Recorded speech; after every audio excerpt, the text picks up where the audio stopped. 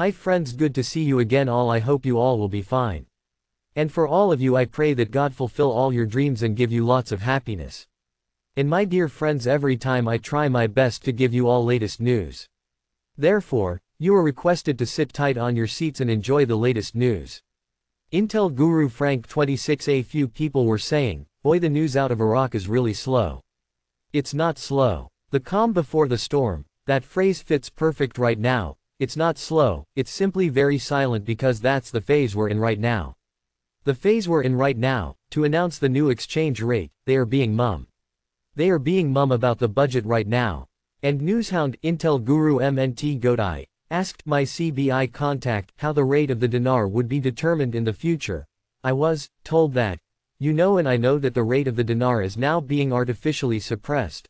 I was told that Iraq is in a much better situation now prior to the 1990 embargo, and so why not have an international rate again with at least a rate equivalent to the late 1980s prior to the invasion.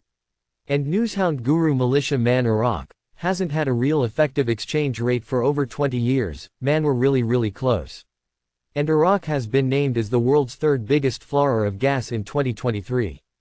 According to the World Bank's Global Gas Flaring Tracker, the worst offender was Russia, followed by Iran, with Iraq in third place.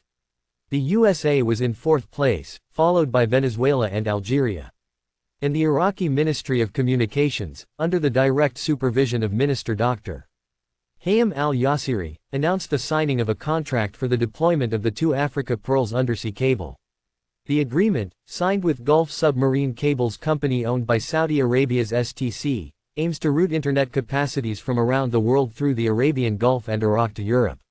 Minister al-Yassiri highlighted that 2 Africa's Pearls cable, which spans 47 global and regional landing stations, will strengthen Iraq's position as a secure transit corridor for international internet and telecommunications. According to a press release from Iraq's Ministry of Communications, the project involves partnerships with major global companies including STC Saudi Arabia, Vodafone, Mountain, Facebook, and China Mobile. 2 Africa's website says the consortium includes 8 members, namely, CMI, Meta, Mountain Global Connect, Orange, STC, Center 3, Telecom Egypt, Vodafone, and Vioque West Indian Ocean Cable Company. Al-Yassiri also announced the fulfillment of promises to enhance Iraq's geographic significance and revenue.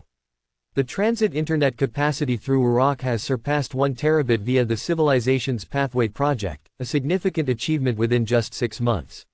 Thanks, take care.